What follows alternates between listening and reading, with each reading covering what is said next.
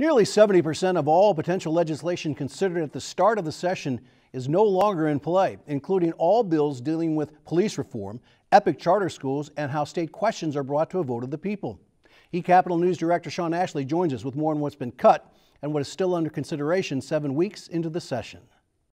Shawn, a lot of big ideas that received a lot of publicity and public discussion are now dormant. I mentioned a few. What sticks out in your mind? First of all, as you mentioned, police reform. After the George Floyd death, the protests across the country and in Oklahoma, both Oklahoma City and some of its smaller communities, there were a number of police reform measures proposed that simply did not advance. And on Wednesday, House Democrats brought that to the attention of legislative leadership during a press conference. Also, there was a lot of concern after the audit was released last year regarding epic charter schools about the governance of charter schools in the state of Oklahoma.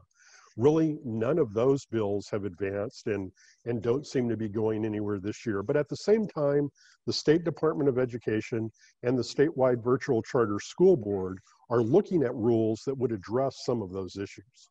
So, Shawn, of the remaining 950 or so bills, what appear to be the big ticket items that lawmakers are going to concentrate on going forward? Well, I think probably the biggest are the three tax relief proposals that really came out in the final period before the floor deadline recently. House Speaker Charles McCall has proposed reducing the individual income tax and making the earned income tax credit fully refundable, while also eliminating the corporate income tax over time. Across the rotunda in the Senate Majority Floor Leader Kim David has proposed rolling back or eliminating the motor vehicle sales tax that was approved back in 2017. Changing gears, Shawn, we all see the marijuana dispensary. Seems like there's one on every corner.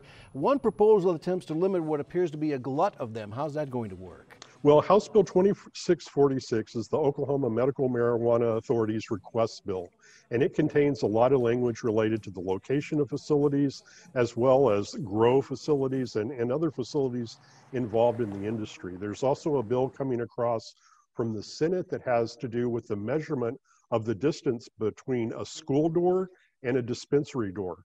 Ultimately, those measures will probably be combined into a single bill. Finally, a former U.S. attorney is going to be heading up an investigation of the Parole and Pardon Board. Who is he and what is he going to be investigating? Brian Keister, he's a former U.S. attorney and a former state district attorney in Oklahoma.